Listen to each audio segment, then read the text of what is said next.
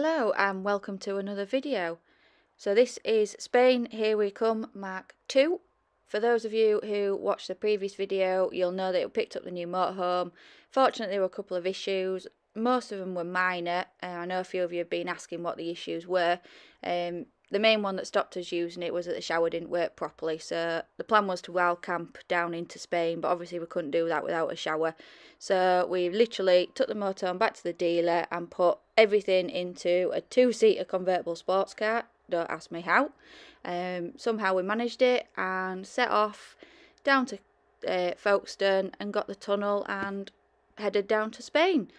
We've decided to keep the video with a bit of a motorhome theme going, so we found a few aires and we'll do a review on where we stayed, because we still stayed on a campsite, just to keep that motorhome theme in our videos. So hopefully you enjoyed the video. We'll get on the train and we will see you on the other side in France.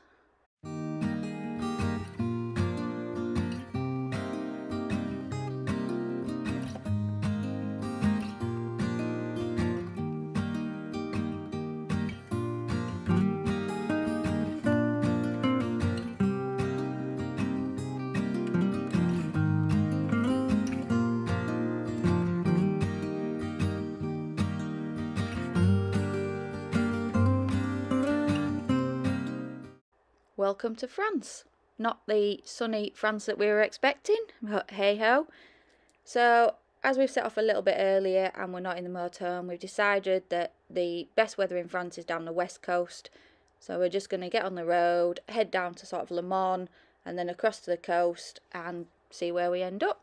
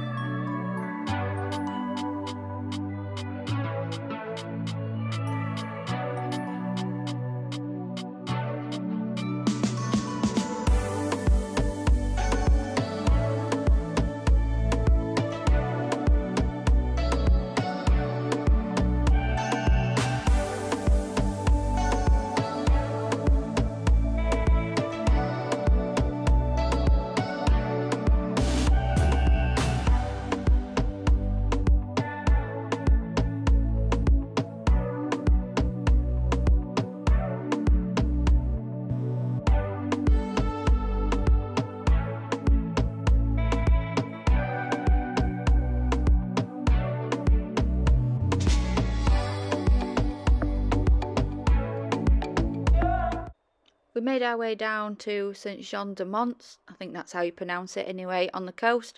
Beautiful little town, definitely worth a visit if you're heading this way.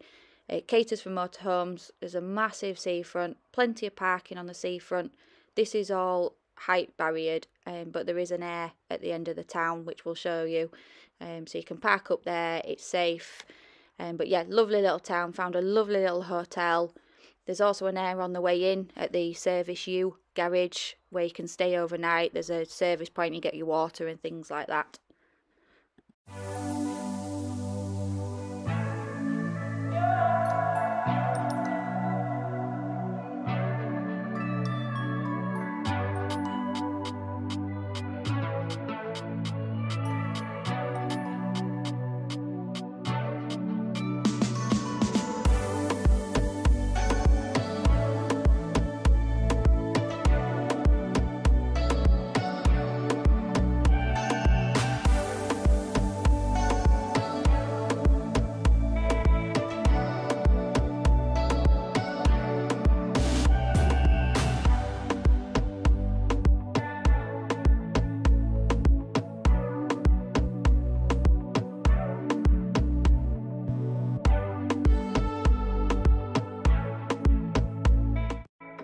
You can see the air just on the right hand side there, you can see all the motorhomes.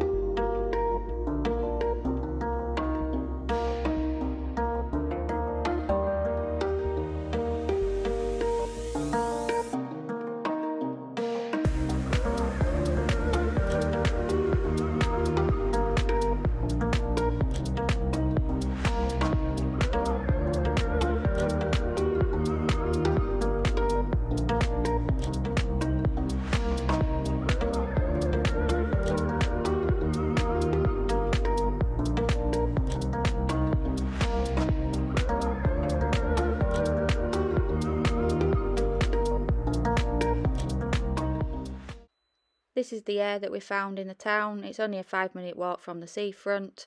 It's barriered. You pay, I think it was something like €14 for 24 hours. It's accessed via the machine at the entry. It was really, really busy, which was a good sign. Obviously, we didn't go in because you have to pay to get through the barrier and things like that. We might have looked a bit weird in a car going in anyway. But as you can see, plenty of people there, nice and easy. There is a Facebook page, so if you want some more information, if you head over to that Facebook page, you should be able to find what you need.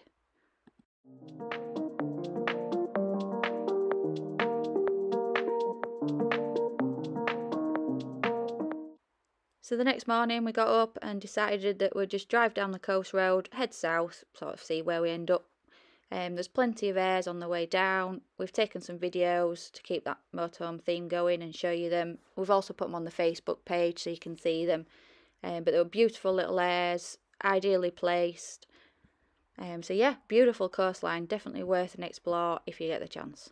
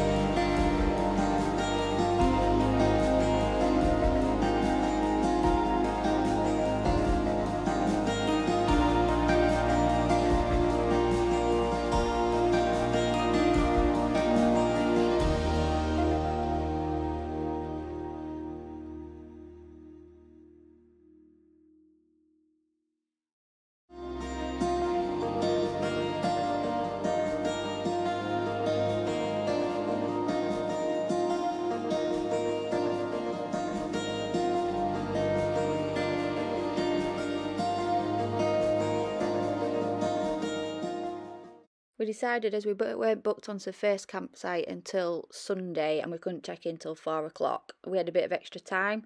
So thanks to the Rook family who did their video on Andorra, we decided that we're going to see Andorra.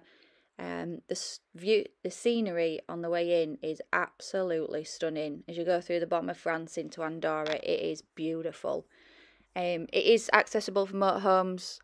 If you're in a tag, it is probably going to be a little bit of hard work. There's quite a few switchbacks on some of the roads in, but it's doable. You head through a lot of the little ski villages, which are absolutely stunning, before you get to Andorra la Vella, which where we parked up, that's kind of the main place. Again, absolutely beautiful. A little bit on the expensive side, I would say, but stunning. It's definitely worth a visit.